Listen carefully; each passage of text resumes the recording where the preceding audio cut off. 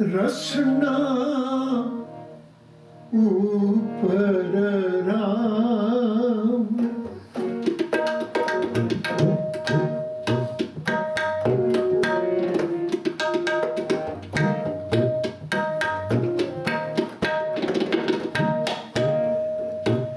रसना ऊपर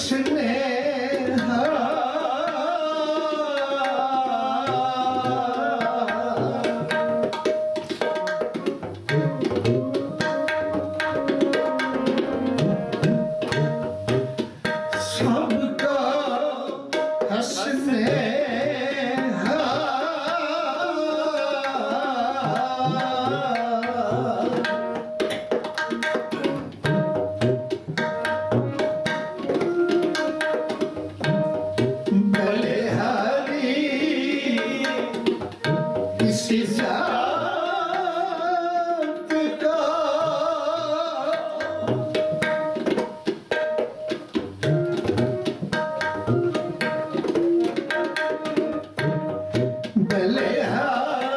बलिहारी इस जात का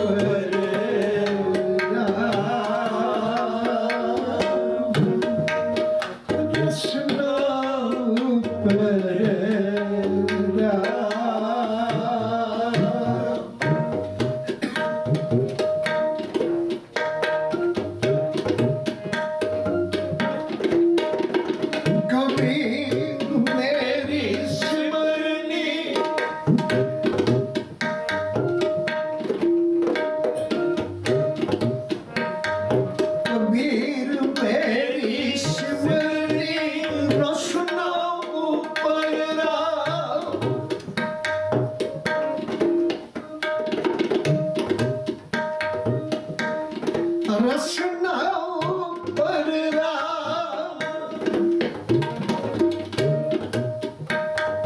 आद जुगादी सगल भगत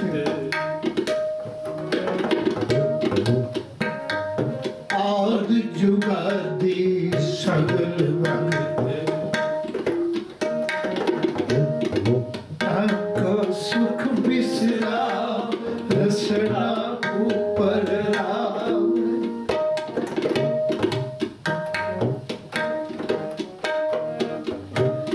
कबीर मेरी जात का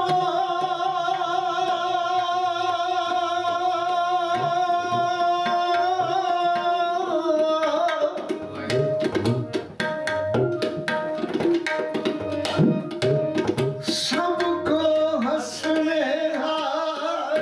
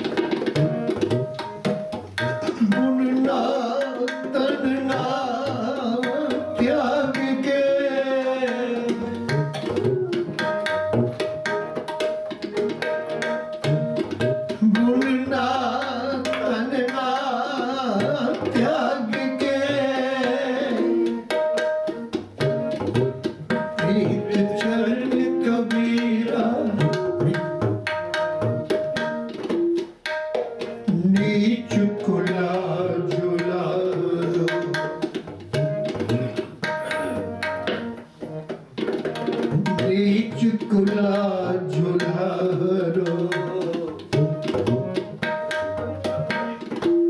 भयो गुनी गहीरा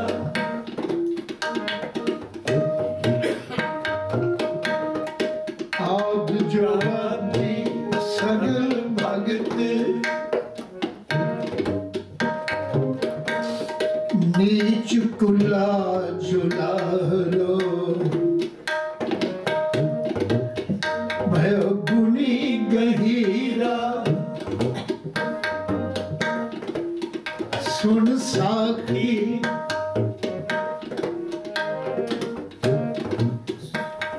सुन साखी मन जप प्यार अजामल उधरिया कहे एक बार आद जुगादी सगल भगत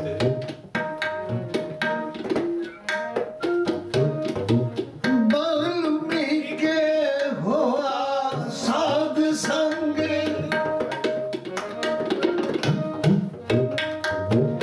ध्रुव को मिलया हर संग आद जुगादी सगल भगत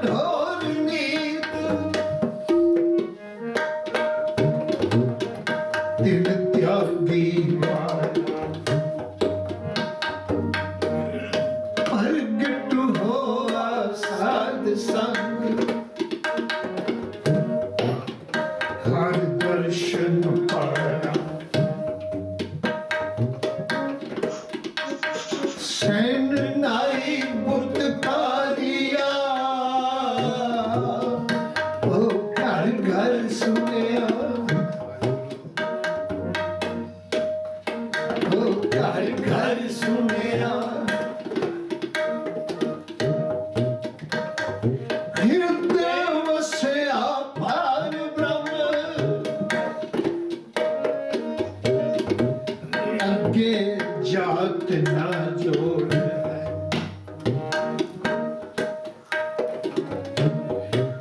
अगे जात ना जोड़ है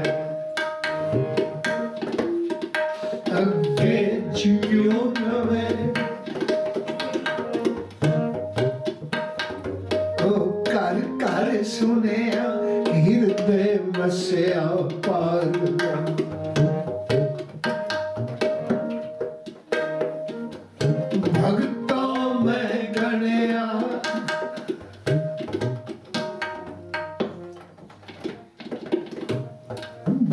कबीर जी दे शब्दां तो बाद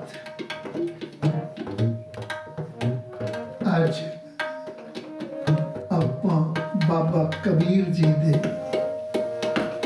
श्लोकां दे खेतर विच प्रवेश कीता है। ये विचार खेतर एक ऐसा है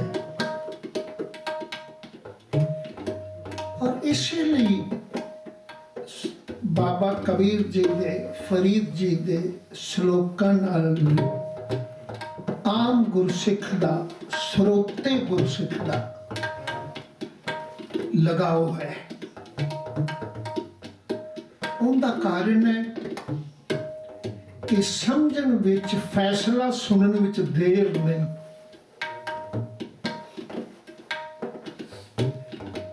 कई बार कई शब्दों में ऐसा ज्यादा खिलारा होता है, समझोस्ती भी आती है, पर बड़ी तवज्जो नाल बड़ा ध्यान दे के कई बार अन्वय करना।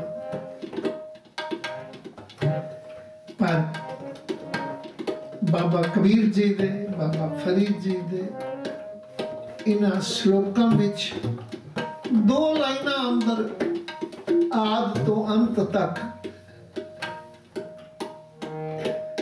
कहानी का एंड कर दिता जाता है। समझ भी बड़ी आसानी नाल आउंदी है। और प्रचार का सिस्टम हमेशा वो सफल हुंदा है, ज्यादा सफल होता है जिंदे विच स्रोते नूं छेती समझ आ जाए। ते एक ख्याल करियो, असी जदों हिस्ट्री नूं पढ़ने ते उहनूं श्री गुरु ग्रंथ साहिब पातशाह जी दी बाणी नाल बराबर खड़ा करके वेखने।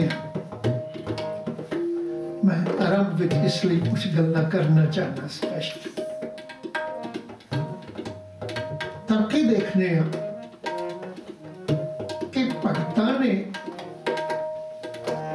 किसी खास वर्ग नाल चैलेंज करके टकराव लिया है।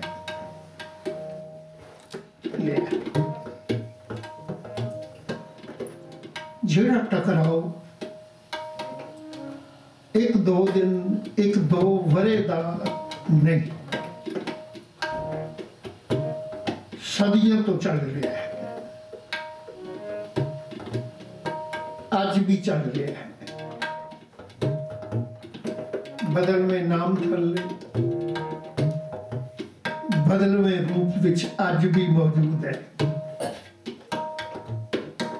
बेशक दुनिया के लोग टकराव चंगा नहीं समझते है भी।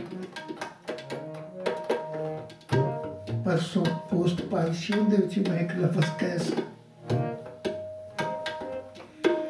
कि गुरु ने आप फैसला दे दिता, कला बुरी संसार वादे खपी है। गुरबाणी है, संसार दे लोगों कला काल कलेश झगड़े टकराव इख्तलाफ चंगे नहीं हुए। जिस देश विच, जिस कौम विच, जिस परिवार विच एक प्रवेश कर जान, सियाने लोग उस कलेश नूं कलह नूं खत्म करने लई बड़े उपराले करदे ने। पर जे ना भी खत्म हो तां गुरबाणी कहंदी है वाद विवाद जन्म लैंदा ते वाद विवाद उन्हां कौमां नूं खपा दिंदा है, परिवारां नूं खत्म कर दिंदा है। ये फैसला मेरा नहीं, श्री गुरु ग्रंथ साहिब दी बाणी दा फैसला है ते सच्चा फैसला है। इहदे विच कोई दो राय नहीं। दुनिया दा हर मनुख इस गल नूं समझदा है। फिर की कारण है? सदियों पहला कोई वाद विवाद शुरू होया है, ये नहीं अज होया, सदियों पहला होया है। सिर्फ गुरु नानक ने तो एक काफला बनाया है, ये वेख के कि इकल्ले कोलों इस जुल्म नाल मुकाबला नहीं हो सकना। कोई काफला बनाया जाए। मैं दो चीज़ों को बराबर रख के नाल तोड़, अज भी आवाज उठती है भी इकट्ठे होवो। हाँ तेरी इकट्ठे क्यों नहीं होंदी? अज भी आवाज हुई। इस वाद विवाद नूं खत्म करो।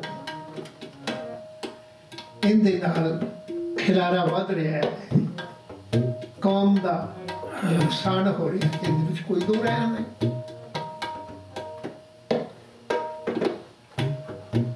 गुरु नानक ने देखा कि वो हालात पैदा हो गए ने जिंदे नाल परेशान होया सच दा पुजारी, सच दा प्रचारक, सच नाल जुड़िया होया भगत जन। हुण देखना ये है ਜੇ ਭਲਾ ਬ੍ਰਾਹਮਣਿਜ਼ਮ ਸੰਸਾਰ ਅੰਦਰ ਵਰਤ ਰਿਹਾ ਹੈ ਤੇ ਕਬੀਰ ਜੀ ਦਾ ਜ਼ਾਤੀ ਤੌਰ ਤੇ ਕੀ ਨੁਕਸਾਨ ਹੈ? ਕੀ ਨੁਕਸਾਨ ਹੈ? ਬਾਬਾ ਰਵਿਦਾਸ ਜੀ ਦਾ ਜ਼ਾਤੀ ਤੌਰ ਤੇ ਕੀ ਨੁਕਸਾਨ ਸੀ? ਭਗਤ ਨਾਮਦੇਵ ਜੀ ਦਾ ਜ਼ਾਤੀ ਤੌਰ ਤੇ ਕੀ ਨੁਕਸਾਨ ਸੀ? ਕੌਣ ਜਾਣਦਾ ਸੀ? ਬਲਕਿ ਇਸ ਇਨਕਲਾਬੀ ਲਹਿਰ ਦਾ ਮੁੱਢ ਬੰਨਣ ਕਰਕੇ, ਉਹਦੇ ਵਿੱਚ ਸ਼ਾਮਲ ਹੋਣ ਕਰਕੇ, ਮੁੱਖ ਪਾਠ ਅਦਾ ਕਰਨ ਕਰਕੇ ਹੀ ਦੁਨੀਆ ਦੇ ਲੋਕ ਅੱਜ ਸਦੀਆਂ ਬਾਅਦ ਵੀ ਕਬੀਰ ਨੂੰ ਜਾਣ ਰਹੇ ਨੇ। ਨਹੀਂ ਤਾਂ 1 ਜੁਲਾਈ ਨੂੰ ਕੌਣ ਜਾਣਦਾ ਸੀ? ਸੰਖੇਪ ਵਿੱਚ ਅਰਜ਼ ਕਰਨਾ ਚਾਹੁੰਦਾ, ਜੇ ਅੱਜ ਸਦੀਆਂ ਬਾਅਦ ਵੀ ਬਾਬਾ ਕਬੀਰ ਦੇ ਸਾਹਮਣੇ ਸਿਰ ਝੁਕਦਾ ਹੈ ਜਾਂ ਉਹਦਾ ਨਾਮ ਹਰ ਇੱਕ ਦੀ ਜ਼ਬਾਨ ਤੇ ਜ਼ੇਨ ਵਿੱਚ ਹੈ, ਤਾਂ ਉਹਦਾ ਕਾਰਨ ਇਹ ਹੋਈ ਹੈ ਕਿ ਉਹਨੇ ਕੋਈ ਖਾਸ ਇਨਕਲਾਬੀ ਲਹਿਰ ਵਿੱਚ ਕੋਈ ਪਾਠ ਕੀਤਾ ਹੈ। ਬਾਬਾ ਨਾਮਦੇਵ ਜੀ ਕੌਣ ਜਾਣਦਾ ਸੀ? ਜੇ ਉਹ ਇਕੱਲੇ ਹੁੰਦੇ ਤੇ ਆਪਣਾ ਜੀਵਨ ਕੇਵਲ ਆਪਣੇ ਲਈ ਜਿਉਂਦੇ, ਭਾਵੇਂ ਭਗਤੀ ਲਹਿਰ ਵਿੱਚ ਬੜੀ ਸਿੰਪਲ ਜਿਹਾ ਉਹਨਾਂ ਦੇ ਖਿਆਲ ਸਨ ਕਿ ਹੱਥ ਪਾਉ ਕਰ ਕਾਮ ਸਭ, ਚੀਤ ਨਿਰੰਜਨ ਨਾਲ ਹੱਥਾਂ ਪੈਰਾਂ ਨਾਲ ਆਪਣੀ ਕਿਰਤ ਕਰਦਿਆਂ ਹੋਇਆ ਰੱਬ ਨਾਲ ਜੁੜੇ ਰਹਿੰਦੇ। ਕਿਸੇ ਦਾ ਕੀ ਨੁਕਸਾਨ ਸੀ? ਉਹਦੇ ਨਾਲ ਕੋਈ ਟਕਰਾਓ ਨਹੀਂ ਸੀ। ਪਰ ਕਿਸੇ ਇਨਕਲਾਬੀ ਲਹਿਰ ਵਿੱਚ ਸ਼ਾਮਲ ਹੋਏ, ਔਰ ਅਜੀਬ ਘਟਨਾ ਹੈ ਮੈਂ ਜਿਹੜੀ ਸੀ ਤੁਹਾਡੇ ਨਾਲ ਸਾਂਝੀ ਕਰਨਾ ਚਾਹੁੰਦਾ ਕਿ ਜਿੰਨੇ ਭਗਤ ਨੇ ਜੇ ਇਨਕਲਾਬੀ ਲਹਿਰ ਵਿੱਚ ਸ਼ਾਮਲ ਹੋਏ ਨੇ ਤੇ ਇਹਨਾਂ ਦੇ ਇਨਕਲਾਬ ਦਾ ਰੁਖ ਕਿਹੜਾ ਹੈ? ਵੱਖਰਾ ਵੱਖਰਾ ਨਹੀਂ, ਵੱਖਰਾ ਵੱਖਰਾ ਨਹੀਂ। ਪਿਛਲੇ ਦਿਨਾਂ 'ਚ ਮੈਂ ਅਰਜ਼ ਕੀਤੀ ਸੀ ਕਿ ਬ੍ਰਾਹਮਣ ਤੇ ਬਾਬਰ ਦੋ ਬਰਾਬਰ ਖੜੇ ਨੇ। ਗੁਰੂ ਨਾਨਕ ਨੇ ਦੇਖੇ ਨੇ, ਇੱਕ ਪਾਸੇ ਬ੍ਰਾਹਮਣ ਹੈ, ਇੱਕ ਪਾਸੇ ਬਾਬਰ ਹੈ। ਬਾਬਰ ਰਾਜ ਸੱਤਾ ਦਾ ਮਾਲਕ ਹੈ, ਬ੍ਰਾਹਮਣ ਧਰਮ ਸੱਤਾ ਦਾ ਮਾਲਕ ਹੈ, ਬਣਿਆ ਬੈਠਾ। ਬਾਬੇ ਨੇ ਦੇਖਿਆ ਕਿ ਜੇ ਰਾਜ ਸੱਤਾ ਜ਼ਾਲਮ ਹੋ ਜਾਏ ਤਾਂ ਨੁਕਸਾਨ ਕਰਦੀ ਹੈ। ਸਦੀਆਂ ਦਾ ਇਤਿਹਾਸ ਪੜ੍ਹ ਲਓ, ਭਾਵੇਂ ਹਿਟਲਰ ਦਾ, ਭਾਵੇਂ ਬਾਬਰ ਬਾਣੀ ਦਾ, ਭਾਵੇਂ ਵਿਦੇਸ਼ਾਂ ਤੋਂ ਆਏ ਹੋਏ ਜਰਵਾਣੇ ਦਾ, ਭਾਵੇਂ ਆ ਪਿਛਲੇ ਕੁਝ ਵਰ੍ਹਿਆਂ ਵਿੱਚ, ਦਹਾਕਿਆਂ ਵਿੱਚ ਬੀਤੇ ਹੋ 84 ਦਾ ਮਸਲਾ ਹੈ। ਜਦੋਂ ਵੀ ਸੰਸਾਰ ਅੰਦਰ ਰਾਜ ਸੱਤਾ ਜ਼ਾਲਮ ਹੁੰਦੀ ਹੈ, ਦੂਜਿਆਂ ਨੂੰ ਦਬਾ ਕੇ ਰੱਖਣ ਦੀ ਉਹਦੀ ਇੱਛਾ ਬਣਦੀ ਹੈ, ਤਾਂ ਉਹਦੇ ਵਿੱਚੋਂ ਦੁਖਾਂਤ ਨਿਕਲਦਾ ਹੈ। ਪਰ ਉਹ ਦੁਖਾਂਤ ਸਰੀਰ ਤੱਕ ਹੁੰਦਾ ਹੈ। ਬਾਬੇ ਨੇ ਵੀ ਮਹਿਸੂਸ ਕੀਤਾ, ਸਰੀਰ ਤੱਕ ਹੁੰਦਾ ਹੈ। 84 ਅੰਦਰ ਵੀ ਜੇ ਤੋਪਾਂ ਚੱਲੀਆਂ, ਗੋਲੀਆਂ ਚੱਲੀਆਂ, ਸਰੀਰਾਂ ਨੂੰ ਮਾਰਿਆ ਨਾ। ਜੇ ਘੱਲੂਘਾਰੇ ਹੋਏ, ਸਰੀਰਾਂ ਦੀ ਮੌਤ ਹੋਈ। ਜੇ ਬਾਬਰਵਾਣੀ ਦਾ ਮਸਲਾ ਆਇਆ, ਗੁਰੂ ਨਾਨਕ ਨੇ ਵੀ ਸਰੀਰ ਦਾ ਹੀ ਜ਼ਿਕਰ ਕੀਤਾ। ਉੱਥੇ ਆਖਿਆ, ਲਫ਼ਜ਼ ਆਏ ਸਨ ਕਿ ਇੱਕ ਹਿੰਦਵਾਣੀ ਅਵਰ ਤੁਰਕਾਣੀ ਪਟਿਆਣੀ ਠਕਰਾਣੀ, ਇੱਕ ਨਾ ਪੇਰਨ ਸਿਰ ਖੁਰ ਪਾਟੇ, ਇੱਕ ਨਾ ਵਾਸ ਮਸਾਣੀ। ਸਰੀਰ ਦਾ ਹੀ ਮਸਲਾ ਸੀ। ਜਿਨਕੇ ਮੰਗ ਕੇ ਘਰ ਹੀ ਨਾ ਆਏ ਤਿਨ ਕਿਉਂ ਰਹਿਣ ਬਿਹਾਣੀ, ਸਰੀਰ ਦਾ ਹੀ ਮਸਲਾ ਸੀ। ਬਾਬੇ ਨੇ ਮਹਿਸੂਸ ਕੀਤਾ ਕਿ ਜੇ ਰਾਜਨੀਤਿਕ ਸ਼ਕਤੀ ਜ਼ਾਲਮ ਹੁੰਦੀ ਹੈ ਤਾਂ ਉਹ ਸਰੀਰ ਦਾ ਨੁਕਸਾਨ ਕਰਦੀ ਹੈ। ਪਰ ਜੇ ਉਸ ਦੇ ਉਲਟ ਧਰਮ ਸ਼ਕਤੀ ਜਿਹੜੀ ਹੈ ਉਹ ਜ਼ਾਲਮ ਹੋ ਜਾਏ, ਕਿਉਂਕਿ ਧਰਮ ਦਾ ਸੰਬੰਧ ਆਤਮਾ ਨਾਲ ਹੈ, ਧਰਮ ਦਾ ਸੰਬੰਧ ਮਨ ਨਾਲ ਹੈ, ਧਰਮ ਦਾ ਸੰਬੰਧ ਕਿਰਦਾਰ ਨਾਲ ਹੈ। ਜੇ ਧਾਰਮਿਕ ਸ਼ਕਤੀ ਨੂੰ ਹਥਿਆਉਣ ਵਾਲਾ ਮਨੁੱਖ ਜ਼ਾਲਮ ਹੋ ਜਾਂਦਾ ਹੈ ਤਾਂ ਜ਼ਮੀਰ ਮਰਦੀ ਹੈ, ਸਰੀਰ ਨਹੀਂ ਮਰਦਾ। ਸਰੀਰ ਨਹੀਂ ਮਰਦਾ, ਜਿਉਂਦਾ ਰਹਿੰਦਾ। ਜ਼ਮੀਰ ਮਰ ਜਾਂਦੀ ਹੈ। ਉਹ ਸਰੀਰ ਚਲਦਾ ਫਿਰਦਾ ਇੱਕ ਲਾਸ਼ ਬਣ ਕੇ ਰਹਿ ਜਾਂਦਾ ਹੈ। ਉਹਦੀ ਆਵਾਜ਼ ਵੀ ਖਤਮ ਹੋ ਜਾਂਦੀ ਹੈ। ਜਿਵੇਂ ਲਫ਼ਜ਼ ਆਏ ਸਨ, ਅੰਧੇ ਗੂੰਗੇ ਅੰਧ ਅੰਧਾਰ, ਨਾ ਉਹ ਬੋਲ ਸਕਦਾ ਨਾ ਉਹ ਦੇਖ ਸਕਦਾ। ਉਹ ਆਪਣੀ ਇੱਜ਼ਤ ਮਾਣ ਸਨਮਾਨ ਸਭ ਕੁਝ ਰੁਲਦਾ ਦੇਖਦਾ, ਪੱਗਾਂ ਲਹਿੰਦੀਆਂ ਦੇਖਦਾ, ਪਰ ਜ਼ਮੀਰ ਮਰ ਜਾਂਦੀ ਹੈ। ਜ਼ਮੀਰ ਮਰਦੀ ਹੈ। ਕਿਉਂ? ਕਿਉਂਕਿ ਧਾਰਮਿਕ ਨਾਮ ਥੱਲੇ ਸ਼ਕਤੀ ਬਲਵਾਨ ਹੋਈ ਹੈ। ਤੇ ਮੈਂ ਅਰਜ਼ ਕੀਤੀ ਸੀ ਬਸ ਇਹੋ ਕਾਰਨ ਹੈ। ਗੁਰੂ ਨਾਨਕ ਨੇ ਜਦੋਂ ਵੇਖਿਆ ਵੀ ਇੱਕ ਪਾਸੇ ਬ੍ਰਾਹਮਣ ਹੈ, ਉਹ ਧਾਰਮਿਕ ਸ਼ਕਤੀ ਉੱਥੇ ਆਈ ਬੈਠਾ ਹੈ, ਇੱਕ ਪਾਸੇ ਬਾਬਰ ਹੈ, ਉਹ ਰਾਜਨੀਤਿਕ ਸ਼ਕਤੀ ਉੱਥੇ ਆਈ ਬੈਠਾ ਹੈ, ਤੇ ਬਾਬੇ ਨੇ ਫੈਸਲਾ ਕੀਤਾ ਵੀ ਮੈਨੂੰ ਬਾਬਰ ਕੋਲੋਂ ਉਹਨਾਂ ਖਤਰਾ ਨਹੀਂ ਮਨੁੱਖਤਾ ਨੂੰ ਨਜ਼ਰ ਆਉਂਦਾ ਜਿੰਨਾ ਬ੍ਰਾਹਮਣ ਕੋਲੋਂ ਨਜ਼ਰ ਆਉਂਦਾ, ਕਿਉਂਕਿ ਇਹਦੇ ਨਾਲ ਜ਼ਮੀਰ ਮਰ ਜਾਏਗੀ। ਅੱਜ ਵੀ ਸਿਆਣੇ ਲੋਕ ਆਖਦੇ ਨੇ ਕਿ ਸਰੀਰ ਦੀ ਮੌਤ ਮੌਤ ਨਹੀਂ, ਜ਼ਮੀਰ ਦੀ ਮੌਤ ਮੌਤ ਹੈ। ਇਹੋ ਕਾਰਨ ਹੈ ਕਿ ਗੁਰੂ ਨਾਨਕ ਬਾਬਰ ਕੋਲ ਕਈ ਵਰੇ ਬਾਅਦ ਗਿਆ ਹੈ, ਸਾਹਮਣੇ ਜਾ ਕੇ ਆਖਣ ਵਾਸਤੇ ਬਾਬਰ ਜ਼ਾਬਰ, ਪਰ ਬ੍ਰਾਹਮਣ ਦੇ ਮੁਕਾਬਲੇ ਤੇ ਬਚਪਨ ਵਿੱਚ ਹੀ ਖੜਾ ਹੋ ਗਿਆ, ਸਭ ਤੋਂ ਪਹਿਲਾਂ ਖੜਾ ਹੋ ਗਿਆ। ਜਦੋਂ ਉਹਨੇ ਆਖਿਆ ਕਿ ਆ ਲੈ ਮੈਂ ਜਨੇਊ ਪਾ ਕੇ ਤੈਨੂੰ ਹਿੰਦੂ ਬਣਾਣਾ, ਕਹਿਣ ਲੱਗਾ ਨਹੀਂ ਮੈਂ ਤੇਰੇ ਆਖੇ ਨਹੀਂ। ਉੱਥੇ ਖੜਾ ਹੋ ਗਿਆ।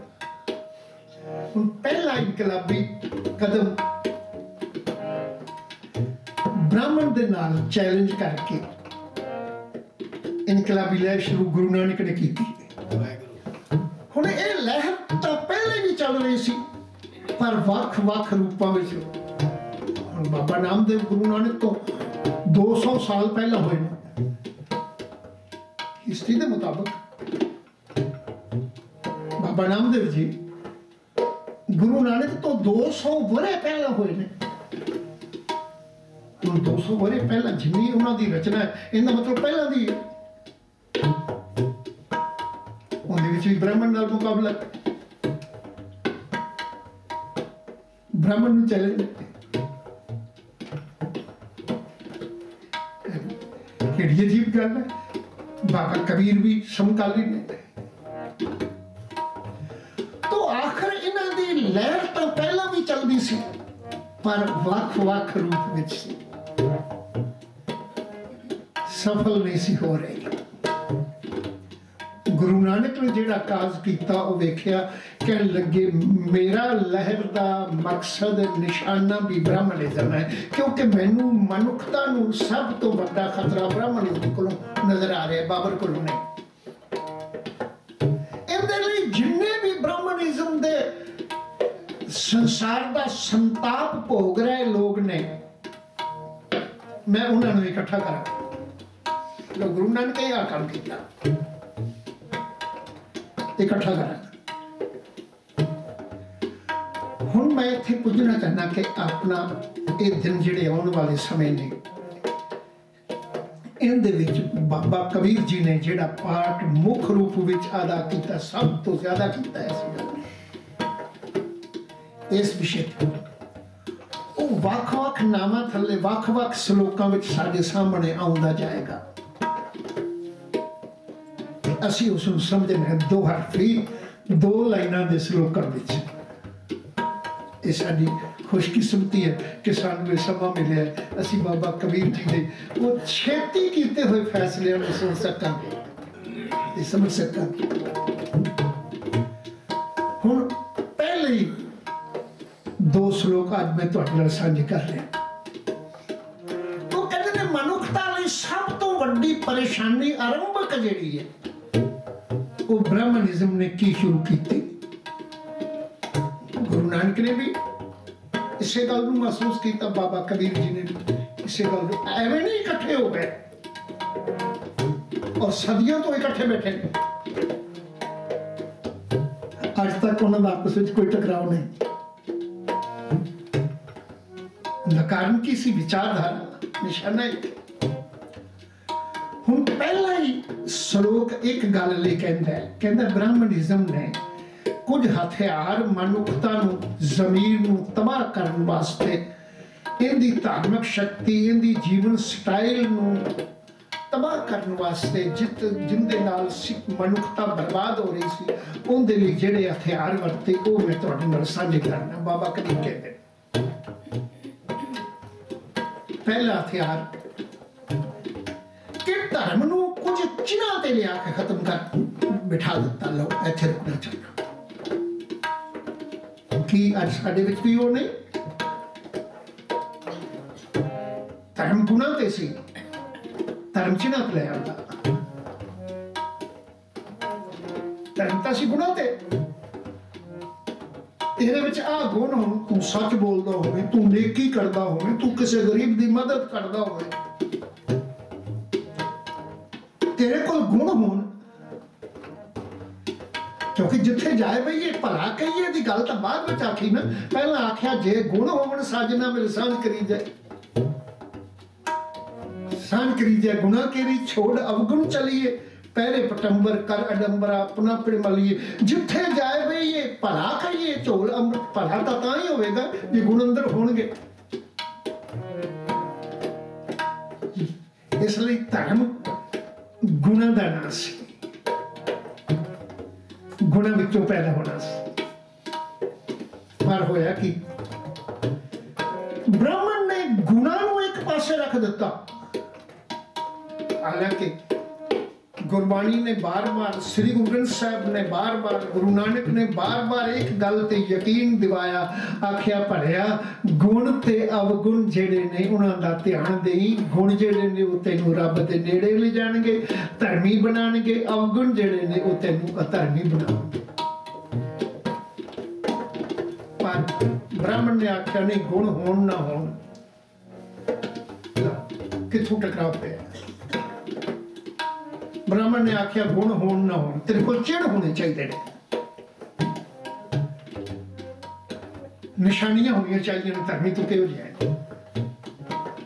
ते उस चिड़ा की निशानी की है? गुरु नानक ने भी आख्या, कहने लगे मैं की देखना। ब्राह्मण ने धर्म नूं चिन्हां ते लिया के खत्म कर लिया। वो की सी? पढ़ पुस्तक संध्या सिर पूज सुभगल समाद, मुख झूठ विभूषण सार, पाल तिहार विचार। गल माला करने की निशानी चिन्ह, गल माला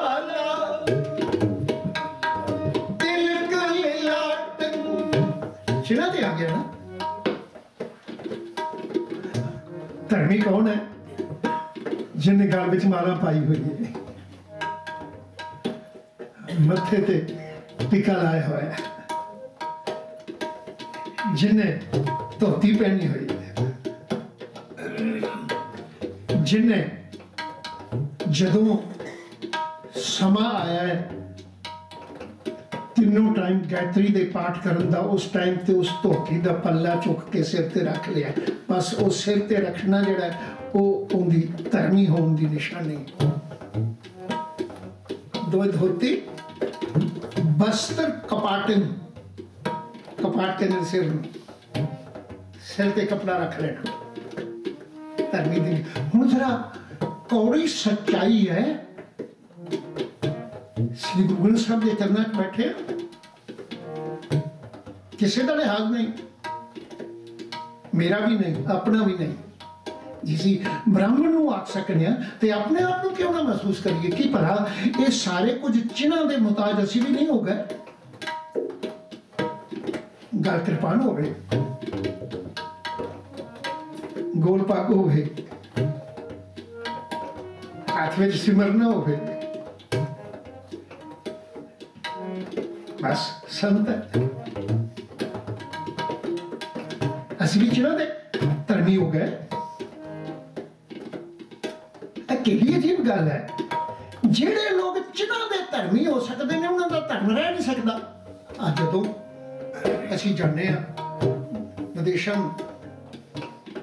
कोई इंटरनेशनल पद्धर ते जाण वाली एयरलाइन तुहानूं किरपान गल विच पा के नहीं जाण दिंदे। जे चिड़ का नाम धर्म है तो फिर असं धर्मी हो जाने। कोई सच्चाई असीं मनदे नहीं। एक ख्याल करियो, जदों तुसीं चिड़ा दे धर्म नूं निश्चित करोगे धर्मी नहीं रहोगे।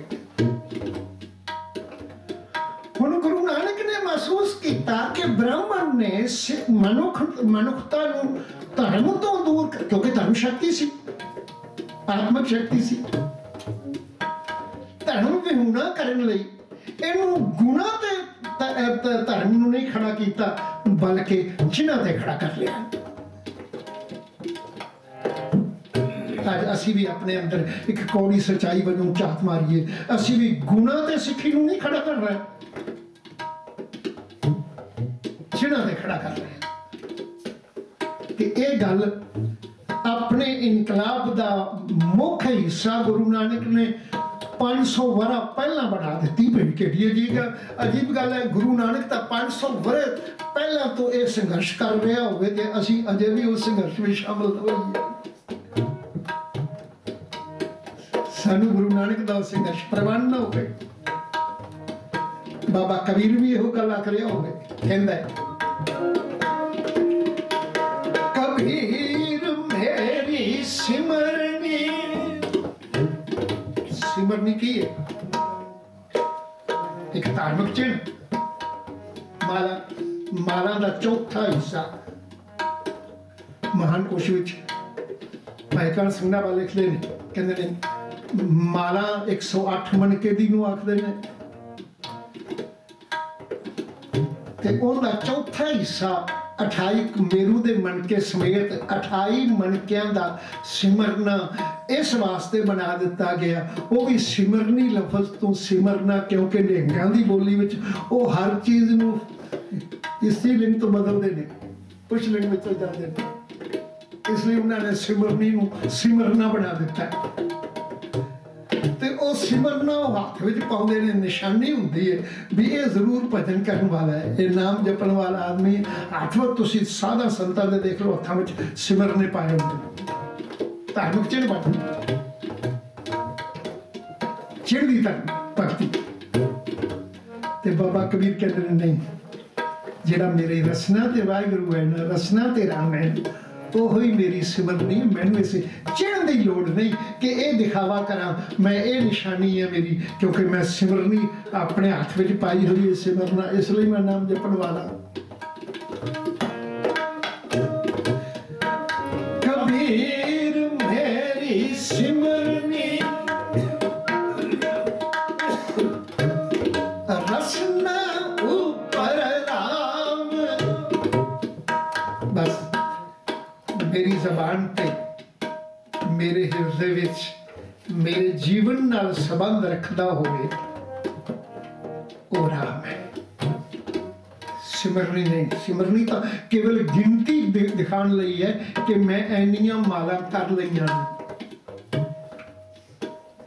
अज भी डेरियां में जाओ ना, मैं नाम नहीं लेना चाहता, उत्थे मालां दी गिनती दसी जाती है। पहली पौड़ी का पाठ करना है इन्नियां माला, ये वैगुरू शब्द का पाठ करना है इन्नियां माला। पहली पौड़ी दी 6 माला दसदे हुंदे सन, मैनूं याद। ते जे वैगुरू शब्द के पाठ की माला करनी है तो 80 माला। ते कहते सन जे वाहिगुरू शब्द नहीं कोई हिंदू भी है तो राम राम कहना है, तो वो इनू दुगनी कर लवे, क्योंकि उनके 2 अखर ने, अखरां दी गिनती है। इहदा मतलब अखरां दी गिनती विच पा दिता गया। ओ प्रभु जेड़ा निरंकार अणगिणत है, अगणत साहो अपनी दे रास, वो तो अगणत होवे ते तेनू देंदा भी अगणत होवे, उनका सब कुछ ही अगणत होवे। उन्हें सृष्टि बनाई, अज तक कोई गिन के नहीं दस सकता। उन्हें तारे बनाए, अज तक कोई गिन के नहीं दस सकता। आकाश तो बूंदा पैंदियां ने, मेघमाला बनाई, वो अज तक कोई गिन के नहीं दस दिता। कह दिता बाणी अंदर भी, कुसुम बसंत गणंत ना आवे। बसंत के दिनों में कुसुम फुल खिड़े ने, कोई गिन के दसे भी कितने फुल खिड़े ने। रव सस किरण उधर सागर को गंग तरंग अंत को पावे, रुद्र ध्यान ज्ञान सतगुरु के कब्जन भल उन्हें जो गावे। कहन लगे जे इन्हां दी गिनती नहीं ते फिर गुरु दे गुणां दी किवें गिनती करेगा। पर तू क्योंकि उन्होंने गिनती मिनती विच पा दिता है ते अखरां दी गिनती विच पा दिता है कि वाहिगुरू शब्द दे 4 अखर ने, राम शब्द दे 2 अखर ने। जे तू राम राम दियां मारां करनियां तो उहदे तो दुगनियां कर ले, बस पूरा हो जाएगा। कई बारी मसला होता है ना कि सुखमनी साहब के पाठ अंदर उन्होंने हर अष्टपदी तो बाद सतनाम श्री वाहिगुरू कहते हैं, लिखते भी हैं। अजीब गल है, उन्होंने गुटकियां देख लो उत्थे लिखिया होता है सतनाम श्री वाहिगुरू।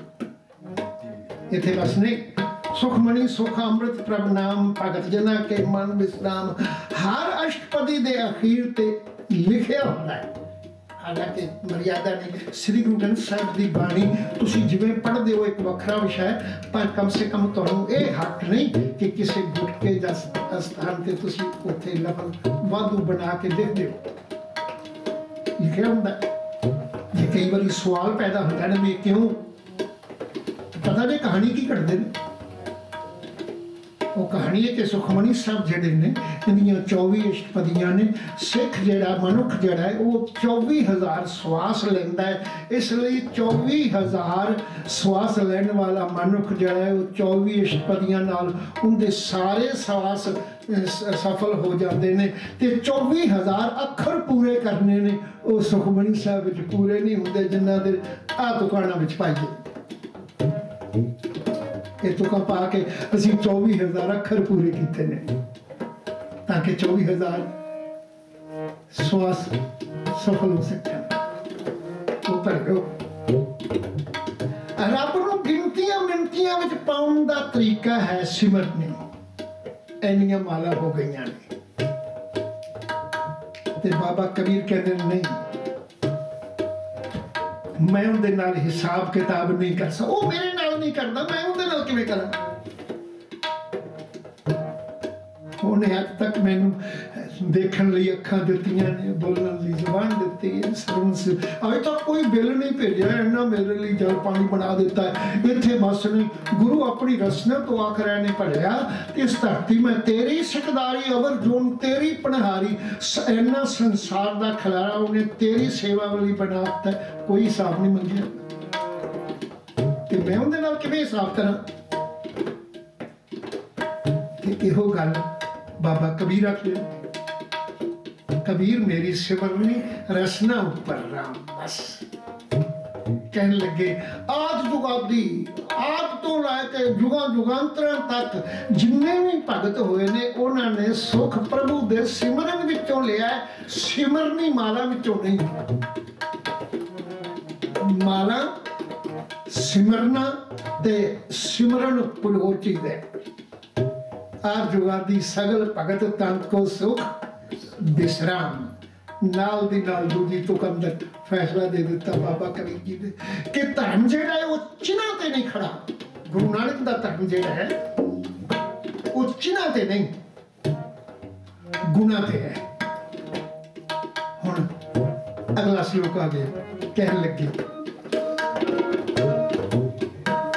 कबीर मेरी जात को सबको हसनेहार।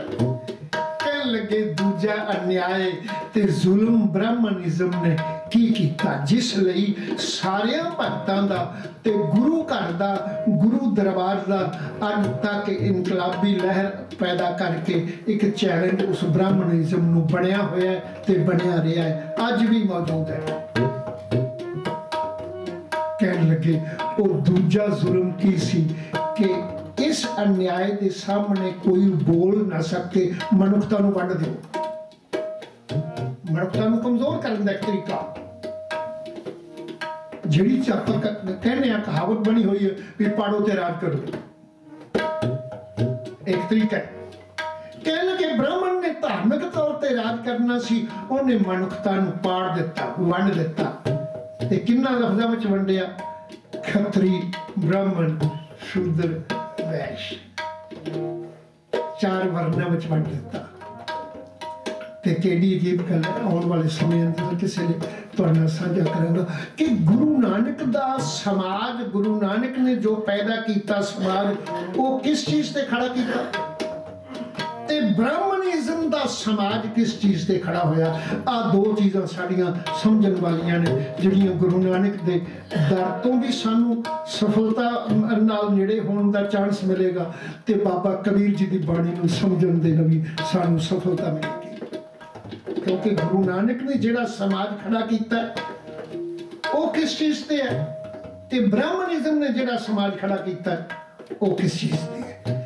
ਬ੍ਰਾਹਮਣਿਜ਼ਮ ਨੇ ਆਪਣੇ ਸਮਾਜ ਅੰਦਰ ਸਭ ਤੋਂ ਪਹਿਲਾਂ ਇਹ ਤਰਕੀਬ ਵਰਤੀ ਕਿ ਮਨੁੱਖਤਾ ਨੂੰ ਆਪਸ ਵਿੱਚ ਵੰਡ ਦਿਓ।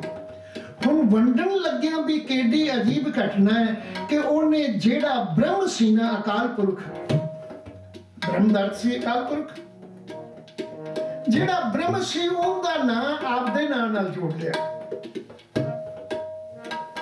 ਬ੍ਰਹਮਨ। ਉਹ ਬ੍ਰਹਮ ਜਿਹੜਾ ਮੇਰੇ ਮਨ ਵਿੱਚ ਹੀ ਰਹਿੰਦਾ ਹੈ, ਬਸ ਕਿਤੇ ਹੋਰ ਨਹੀਂ। ਉਹ ਬ੍ਰਹਮ ਅਕਾਲ ਪੁਰਖ ਜਿਹੜਾ ਹੈ ਉਹ ਮੇਰੇ ਅੰਦਰ ਹੀ ਰਹਿੰਦਾ, ਹੋਰ ਕਿਸੇ ਸ਼ੂਦਰ ਵਿੱਚ ਨਹੀਂ ਰਹਿ ਸਕਦਾ। ਕਿਸੇ ਸ਼ੂਦਰ ਨੂੰ ਤਾਂ ਅਧਿਕਾਰ ਹੀ ਕੋਈ ਬ੍ਰਹਮ ਦੀ ਗੱਲ ਵੀ ਕਰ ਸਕੇ, ਬ੍ਰਹਮ ਦੀ ਬਾਣੀ ਵੀ ਪੜ੍ਹ ਸਕੇ, ਬ੍ਰਹਮ ਦੀ ਕੋਈ ਸਿੱਖਿਆ ਵੀ ਧਾਰਨ ਕਰ ਸਕੇ। ਆਉਣ ਵਾਲੇ ਸਮੇਂ ਅੰਦਰ ਸਾਂਝੀ ਕਰਾਂਗੇ ਫਿਰ ਉਹ ਕਿਸ ਕਿਸਮ ਦਾ ਸਮਾਜ ਕਰਨਾ ਚਾਹੁੰਦਾ ਸੀ। ਪਰ ਬਾਬਾ ਕਬੀਰ ਕਹਿੰਦੇ ਨੇ, ਮੈਂ ਤੁਹਾਨੂੰ ਦੁਨੀਆ ਦੇ ਲੋਕ ਸਪਸ਼ਟ ਕਰਦੇ ਹਾਂ, ਨਤੀਜਾ ਇਹ ਨਿਕਲਿਆ ਇਸ ਵੰਡ ਵਿੱਚੋਂ ਅਸੀਂ, ਬਾਬਾ ਕਬੀਰ ਦੇ ਕਹਿਣ ਮੁਤਾਬਕ, ਮੈਂ ਇੱਕ ਉਹ ਜੁਲਾਹਾ ਸਾਂ ਜਿੰਦੇ ਜ਼ਾਤ ਨੂੰ ਵੇਖ ਕੇ ਸੁਣ ਕੇ ਲੋਕ ਹੱਸ ਕੇ ਲੰਘ ਜਾਂਦੇ ਸਨ।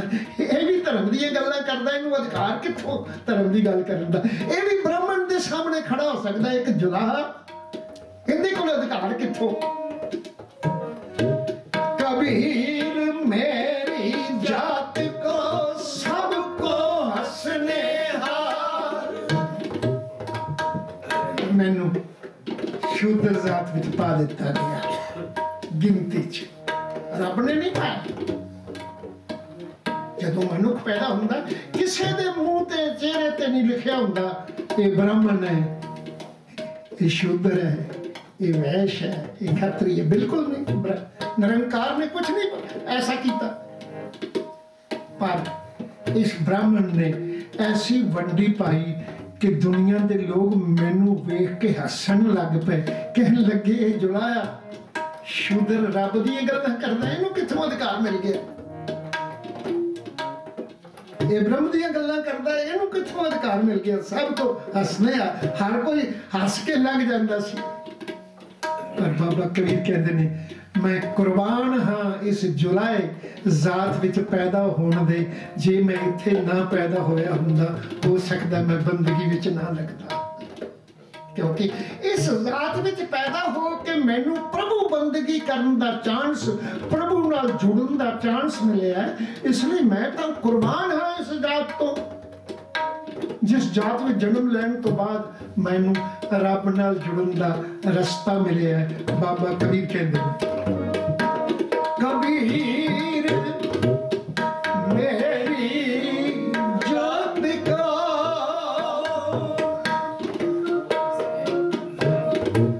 कबीर मेरी जात का,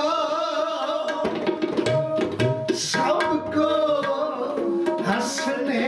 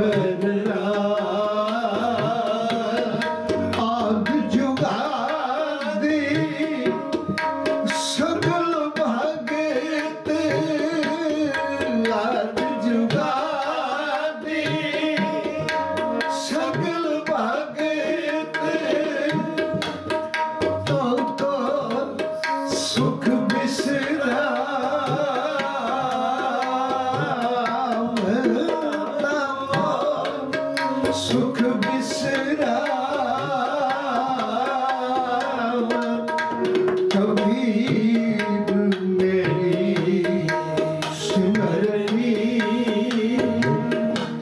ਕਬੀਰ ਮੇਰੀ ਸਿਮਰਨੀ ਰਸਨਾ ਉਪਰ ਰਾਮ ਰਸਨਾ ਉਪਰ ਰਾਮ ਰਸਨਾ ਉਪਰ